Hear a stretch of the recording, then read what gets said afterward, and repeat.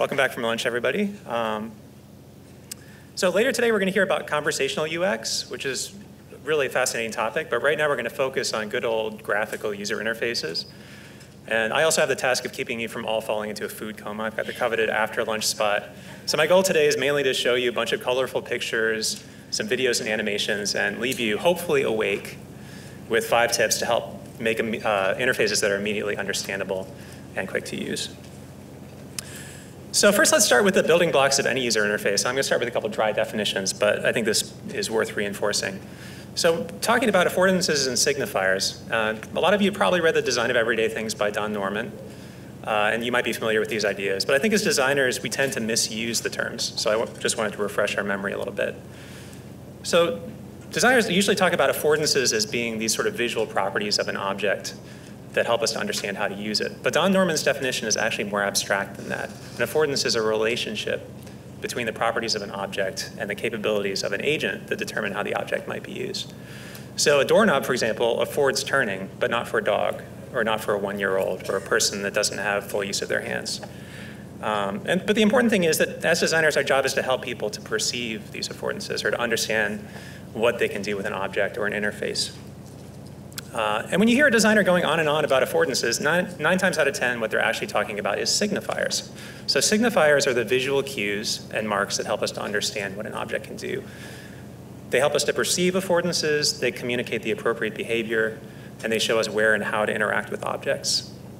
So I've been thinking a lot about affordances and signifiers recently because I have a daughter who's just about to turn 2. And I've been watching her gain all these amazing capabilities and begin exploring all the objects in our house. And we just inherited this huge box of Duplos from a family with older kids. And she's able to look at the top of one block and the bottom of another block and figure out how to put them together to build things. And it's really pretty amazing to watch a child be able to do that. And the sort of, the shape of a Duplo block in itself signifies how you can use it. It has these studs on the top and tubes on the bottom. Yes, those are the official Duplo terms. I had to look it up. That suggest how they fit together to build bigger objects. This is one of our favorite games to play. This is called Mad Max Fury Road. And it's a little bit more G-rated than the movie. I mean, this guy in the back here has brought some baguettes in case he gets hungry later. He can make a sandwich. Yes, there are Duplo baguettes. But my point is, when my daughter finds a new kind of Duplo object, she can examine it looking for visual cues, and she experiments with the other blocks, and she's able to figure out what's possible with that kind of block and put them together to make these huge stacks of blocks without my help. And having a little kid around helps you to appreciate that humans are fundamentally tool users and tool makers. And it's part of what defines us as a species. It actually comes as naturally to us as language. And kids learn basic tool use like using a spoon to eat food at well under 1-year-old.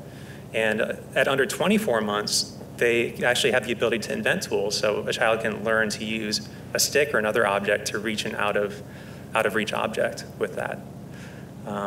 It's really pretty amazing. It's definitely part of what defines us as humans. So when my daughter had barely learned to crawl, she discovered this little door in the bottom of our fridge. And as the designers no doubt intended, she perceived that the hole was a signifier that meant, put your fingers in here. And she did, and she opened this little door without ever having been shown how to do this. And unfortunately, what happens when you pull open that door is it pulls out the filter that filters our water. Air gets into the filter, it's permanently ruined. You have to go to Home Depot and you spend $60 on a new water filter for your fridge. So like any good designer, I added a constraint. Yes, that's white duct tape, it's very classy. I'm a UX designer, UI designer, not an interior designer. But the point is, a good point for this is that you should always test your designs, and even if you only have one user, especially if it's a toddler, you can find a lot of flaws in a badly designed product. My daughter also really loves exploring my office at home, and as Eric mentioned, I work in the audio technology industry, designing software for audio engineers and musicians. And so I have lots of boxes with knob switches and buttons on them in my office that she loves to play with. This is a synthesizer from the early 80s. This was actually originally sold at Radio Shack. Radio Shack used to sell synthesizers. This is my guitar amplifier. I have to be really careful when I plug into my guitar amplifier because my daughter tends to walk into my office and just turn all the knobs up. So it gets a little bit loud. And here are some of my guitar pedals. And notice all the different textures, buttons, and switches on these devices. I love how tactile music technology is. It's full of these really strong signifiers, like these contoured knobs and bright orange switches. Some of them signal that they can be turned or flipped or have a texture that shows you can grasp them or rest your foot on them to control them that way. And of course, there are also these labels and marks around the controls that are more descriptive. They describe what the purpose of a controller is or what its position or current state is. So far, we've just been talking about the physical world, but I assume most of you here make software or websites. And since the dawn of the graphical user interface, and this is from Xerox PARC, so that is the dawn of the graphical user interface, signifiers have also shown us how to interact with computers, phones, tablets, and other screen-based devices. And there are a couple of sort of different classes of signifiers that we use in screens, from my perspective. And from day one, GUIs have borrowed signifiers from the physical world, things like buttons, switches, and sliders. And these controls really borrow literally from their real world counterparts, right? Pushing a button or sliding a toggle works very much on a screen like it works in the real world, except you just have a mouse between you and the screen. Or if you're using a touch screen, you don't. But these borrowed interactions had the benefit of allowing people to use previous knowledge of the world and apply that knowledge to the digital world. And then, with computers, we also gained these sort of computer native signifiers, which are things like icons with text under them. And we've learned that you can, double click on an icon with text under it and it opens a folder or it opens an application. Hyperlinks, which magically take you to another page when you click on that blue text. Or thumbnail-based interfaces, that open a larger version of an image or a video when you click on them. And these types of interactions can be very intuitive too. And my daughter, for example, there's a animal matching game on my iPad that she's a master at that uses a thumbnail-based interface, and she didn't really need a whole lot of instruction to figure that out. She just pressed an image, it got bigger, and she knew how to use the thumbnail interface. But anyway, my point is that these sort of borrowed signifiers and computer native signifiers lived in perfect harmony together for about 3 decades. And then we got to 2013 when iOS 7 came out. And a lot of you that have been designing for a while probably remember this. And that's when Apple released iOS 7, and it marked a shift in UI design away from interfaces that relied on digital representations of these physical controls with photorealistic textures and such. And instead, it moved us toward these interfaces that are more flat and favor computer native signifiers. Apple weren't the first to do this, but they certainly made this trend. They sort of moved this into a trend. And around this time, you heard the word skeuomorphism a lot, right? So this was the idea that interfaces that mimic the function and visual aesthetic of physical objects and digital interfaces. And iOS 7 was really a reaction against this. And Apple really framed it as a crutch. Johnny Ives basically said that people don't need buttons anymore. They're comfortable touching glass. We don't need these physical signifiers. And so you might remember that iOS started to look a lot different back then, more like it looks today. So like the unlock slider disappeared, and we got sort of this barely legible, shimmery text that you slide to unlock your phone. The Messages app became a lot flatter and simpler. The messages lost their sort of glare and shadow and bubbly nature. And all the buttons kind of disappeared, right? Now there was just these text signifiers in place of buttons. And this flatness really solidified a trend toward tasteful minimalism throughout Apple's products, both on the mobile platforms and desktop and web that continues today. So you might be a little bit surprised if we were to open Apple Logic, which is Apple's professional music application, because it looks something like this. This is a screenshot from Apple Logic 10, which was also released in 2013. And you might be thinking, wait, what? I thought Apple killed interfaces that look like physical things. Aren't those knobs? Is that a guitar amplifier covered with fake leather? What happened? I don't think this was a mistake. I mean, Apple's had like 6 or 7 years to catch up and flatten out this interface, and they don't do it. And I think the team that works on Logic realizes that these interfaces communicate effectively to their particular niche of users. And I think it's important to recognize that immediacy is not just about usability, it's also about the emotional factors of a design, right? Is it authentic? Is it inspiring? Can I trust it? And I mentioned before that I'm a guitarist. And one thing you have to understand about the electric guitar is that the guitar amplifier is as important to the sound of an electric guitar as the guitar itself. And if I'm going to plug my guitar into a computer to record something, I want to be sure it sounds like a real amplifier. So another really popular music production tool is called Ableton Live. It comes with this guitar amp simulator, and it sounds really pretty good. It's got this minimal, flat user interface with a very simple, sort of iconic representation of the amps that it simulates. And I'll be honest, I shouldn't be influenced by looks. I've worked in this industry for a really long time. I trust my ears, and I've heard a lot of amp simulators. And I know this one sounds basically pretty good, but I still have a strong feeling that I can't trust it. I can't shake that feeling. It's kind of strange, but I feel like when I play through this amp, I don't sound as good as when I'm playing through a real amp. And Apple Logic has a totally different approach. They have these very realistic, detailed interfaces that are based on the real life amplifiers that they're simulating. And good amp simulators, by the way, are really, really hard to make. It can take years of work to release one of these products. There are many, many electrical and physical factors that you have to model. There's a lot of complex math involved that the engineers I work with work on. And it requires, a lot of work. And so a product like that should have an interface that reflects that care and authenticity, I think. Which would feel more authentic to you if you're a guitarist looking for a particular kind of guitar sound?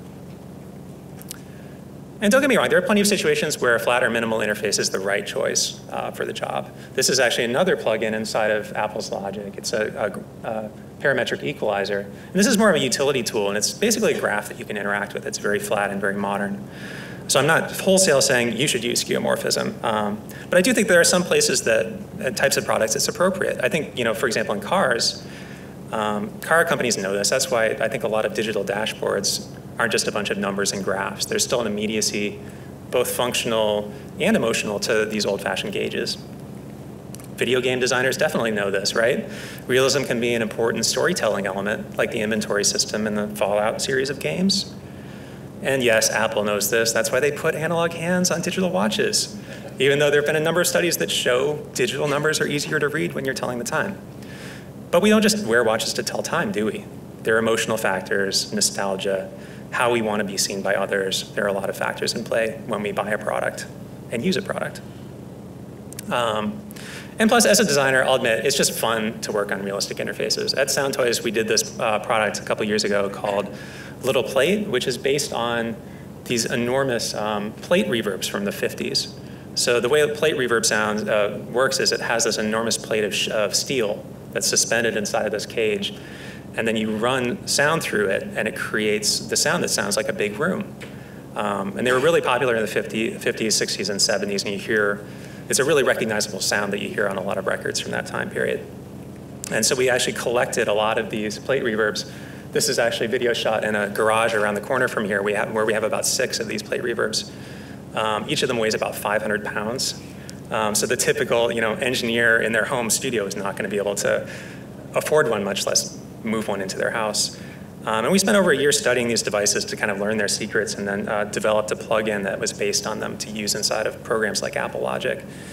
Designing the interface for that project was really fun. I love using Sketch and Figma as much as the next guy, but it's really fun to break out 3D software and think like an industrial designer. So I got to kind of borrow these sort of visual cues from hardware from the 1950s with these sort of really big, chunky knobs and LEDs. And it helps to give a sense of the legacy of this device that we were simulating. And it was a really fun project for that reason. I got to sort of remix visual cues from devices from that era, like the info badges, the metal info badges that you would see on sort of test equipment from that era, and incorporate our branding into that. So it was a really fun project, and here's what it looks like inside of Apple Logic.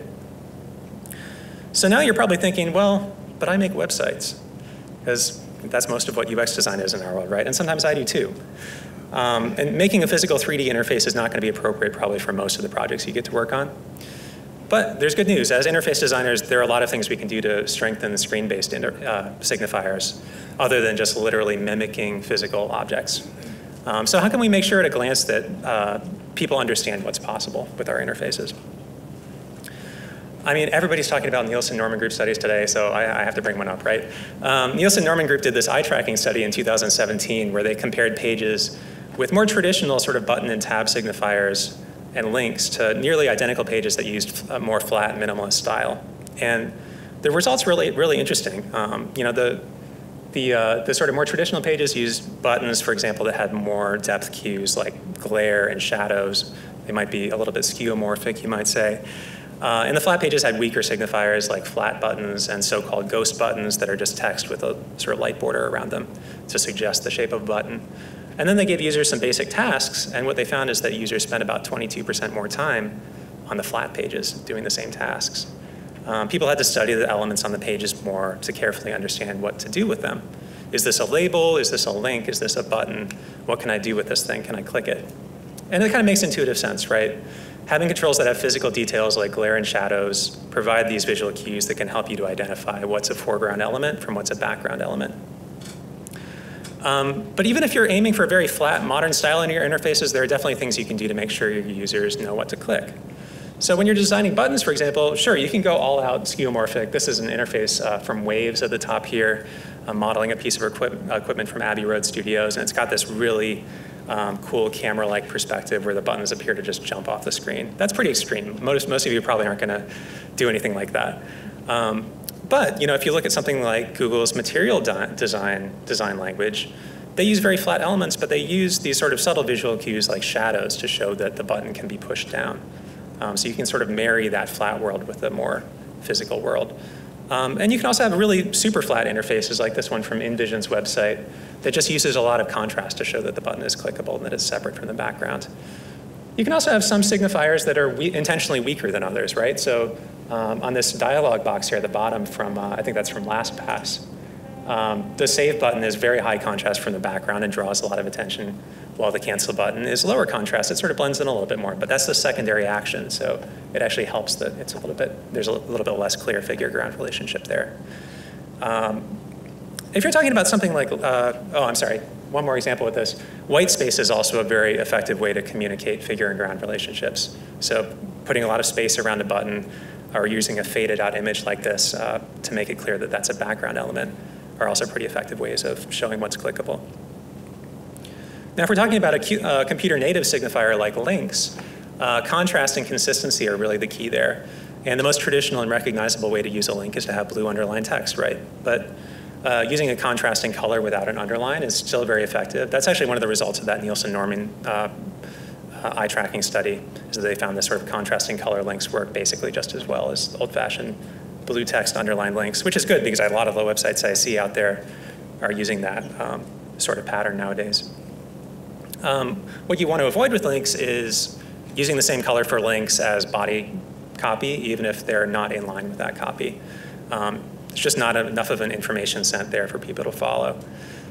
Same thing with using the color blue. We're so primed to expect that blue is a link color that when you use blue for things like headers and captions and things like that, you have to be careful if it's not something that's actually clickable. So for icons, you always want to pair icons with labels for maximum benefit. Drake doesn't know what those beautiful icons you design mean, right? There are very few ideas. I know this is a really old meme, but I'm a dad. Old memes are the new dad jokes. Just bear with me. So there are very few ideas that can be perfectly summarized by a little icon. And if you have one, congratulations. But if not, consider labeling your icon. So you get two benefits from that. First of all, as users sort of learn your interface and start to recognize what those icons mean, they'll work faster. But including a label reduces ambiguity, and people can understand, with a little bit of reading, what that control does. And if you don't believe me, just remember, this image has been floating around on the internet forever. I don't know who to attribute this to, but does anybody know what these laundry icons mean? What does triangle mean? Does anybody here know what triangle means? No, I didn't think so. All right. So sort of side note here, what about invisible interactions? A lot of the interfaces we use today, like iPhones or Android devices, have a lot of sort of gesture-based interactions. And I think the short answer is yes, I think it's okay to have invisible interactions like that. That could definitely be an entire talk on its own, but I want to at least mention that this can be useful. And I think the key is that once you've discovered, if this is sort of a discoverable interaction that's easy to remember and it's used throughout a platform and you're likely to remember it, I think that can be a perfectly okay thing. But the important thing to remember here is that recognition is easier than recall. So before you use a 3-finger double tap for your new feature, just remember that we're better at recognizing things we previously experienced than just remembering them blindly. So never make something into an invisible gesture just because it seems novel or fun. Do it with purpose. So interfaces, we've pretty much been talking about sort of individual signifiers up to this point, but at some point you're going to have to put signifiers together to make a full interface. And thinking about the sort of topic of immediacy, I started thinking, what is the most immediate interface you can think of? Is it something like Uber, where you just enter a destination, you choose a size, hit confirm, put the phone back in your pocket, and you're done? It's pretty amazing, right? Very immediate experience. Or something like Tinder, where you swipe left, swipe right, make split-second judgments about other human beings. What could be more immediate than that? Honestly, I don't understand you kids with your Twitter, or with your Tinder. I met my wife the old-fashioned way on OkCupid. And do you have any idea how many questions I answered? I mean, it was insane. Hundreds, thousands. But actually, the most immediate interface I could think of was this Neve VR large format console. Okay, I'm seeing a couple grimaces there. This is really, not that hard to understand. I'm going to walk you through it. So large format consoles like this are used by audio engineers to record and mix records. So they're used to combine the sounds of many instruments together to create a song that you might hear on the radio or on Spotify. And while a lot of the functions of consoles like this are available in computers now and software like Pro Tools, many engineers still prefer to mix records on consoles. And I think a lot of the reason for that is the immediacy of this interface. But you might be thinking, how can something so dense and complex provide anything that can be called immediacy? So I'm going to let you watch a couple minutes of Tom Elmhurst mixing an Adele record. And this is from a video from a great site called Mix with the Masters. They provide these great master classes with engineers like Tom. And to give you a little bit of context, this is early on in the process of mixing a song. Tom's trying to get the overall balance of all the instruments into the right basic shape so that the vocals sit properly on top of them. So let me just get my volume control here. So I'm going to just let you watch about 2 minutes of this.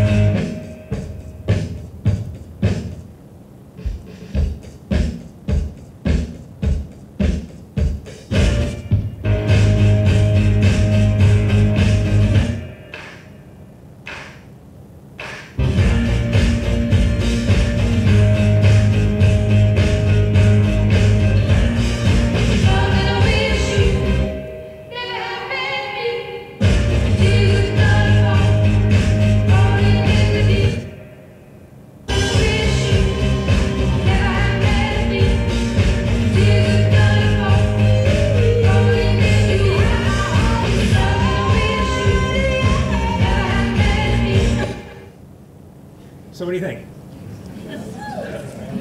Did he look confused at all to you? Do you think he had any trouble finding his way around this sea of knobs and switches and buttons?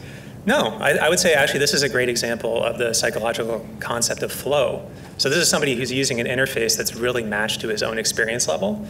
It's a really complex tool, but this guy's also got a really complex mental model of how to mix a record. And so he's sort of perfectly matched to this tool. And he has access to every instrument. As he hears things he wants to change, he can just freely move immediately, shift focus from one instrument to another, and make the adjustments he needs. It's a really brilliantly designed interface. And remember what I was saying earlier about recognition being easier than recall. This is an interface where just about everything is about recognition, right? Very little is hidden in this interface. Now, the downside of that is that users still need to search an interface like this to find what they need. And that brings me to the Gestalt principles. So some of you have studied the Gestalt principles. If you went to design school, you probably, or hopped around design blogs, I'm sure you've heard of the Gestalt principles. So basically the idea behind this is over 100 years ago, the Gestalt psychologists sought to understand how our brains form a whole picture from the individual pieces we see. And the principles they observed are still used by designers today to help establish relationships between different elements in an interface.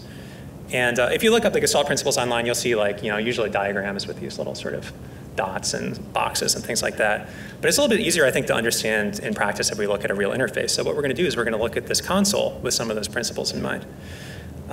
So for example, Tom's console has been set up in such a way that the controls for different kinds of recordings are organized into groups. There's actually a physical distance between these groups. So this is a good example of the proximity principle. And when you put elements of a design close to one another, they will appear to form groups. By putting space between elements in an interface, you can show that they're different from one another. Now, when you sort of zoom into a part of this console, and yes, this is an entire Neve console that I made in Sketch. I have a lot of free time. This is the kind of thing I enjoy, don't judge me. When you look more closely at these sections, you'll start to see that while this console is packed full of controls, the controls themselves form these repeating vertical patterns, right? And this is the Gestalt continuity principle. So when elements of a design are arranged in a continuous line or curve, you tend to see them as related. And what each of these vertical strips does on a console is it controls an individual sound recording, right? So this interface is starting to seem probably a little bit simpler because most of its surface area is just one pattern repeated 72 times. Easy to understand, right? But each of those strips, individual strips, is still packed full of controls. And if you look at it a little bit closer, you'll notice that there are these sort of white lines that separate the columns into even smaller groups. And this is a good representation of the Gestalt common region principle. So I know this is a shocker, but if you put a box around a group of things, people will see those things as related, right? Seems like common sense, but it's also a principle that's been tested.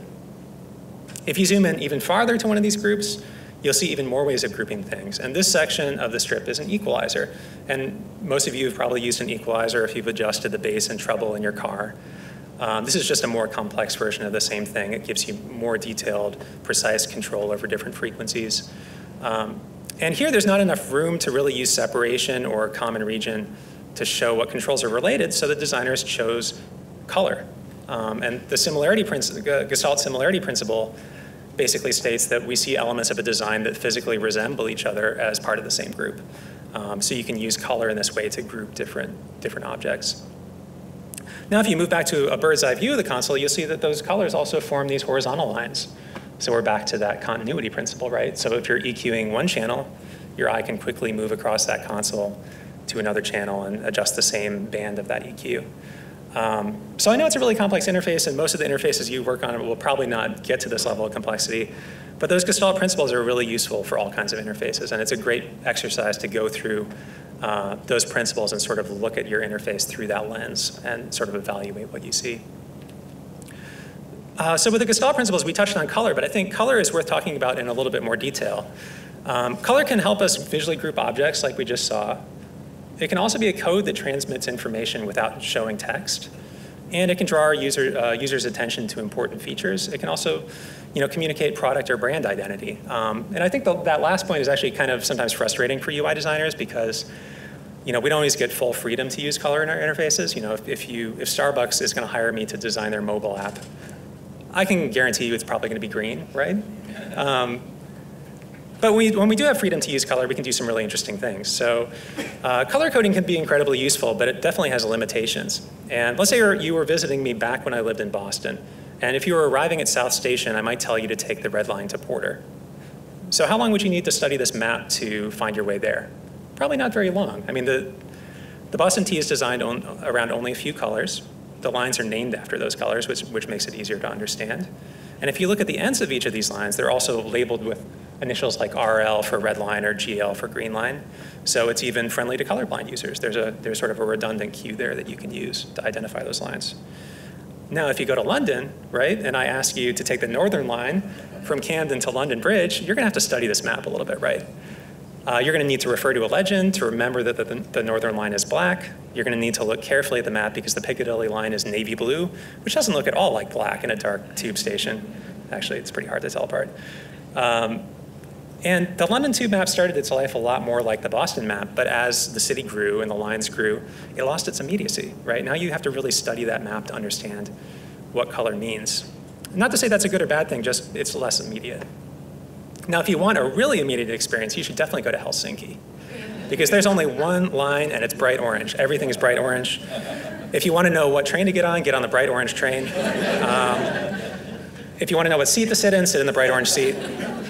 And the first time I rode the Helsinki Metro, I was like, why is everything so orange? It's just so bright. And then I stepped outside and realized, okay. The color does have meaning, but in the case of the Helsinki Metro, it's more like a brand color. The orange signs are really highly visible. The stations are easy to find, and they stand out in this really low contrast winter environment. So even tourists learn quickly that, without needing to read anything, that orange means metro. And here's another music production screenshot. This is another mix engineer, Andrew Sheps, showing how he sets up a Pro Tools session. And color coding can be really useful. One way to sort of make color coding more useful is to let users choose their own colors. And in a complex interface like Pro Tools, which is a mixing tool, that's sort of like the digital version of that large format console, whenever this engineer gets a session, he immediately color codes all the different instruments, because these projects they can have hundreds of different recordings in them. So he's got his own system, where drums are blue, vocals are yellow, background vocals are a slightly different tint of yellow than lead vocals, et cetera. And I'm not going to show you this video because it's literally half an hour of a man with a beard using a color picker. So it's not as exciting as the other video, but Pro Tools does have this really effective way of dealing with color, and that's to let users decide how they want to use it. Another really interesting property of color that you should be aware of when you're designing an interface, when you look at a computer screen that's about arm's length from your eyes, the area of the screen that you actually see clearly in sharp detail is about the size of a dime. This is called your central or foveal vision.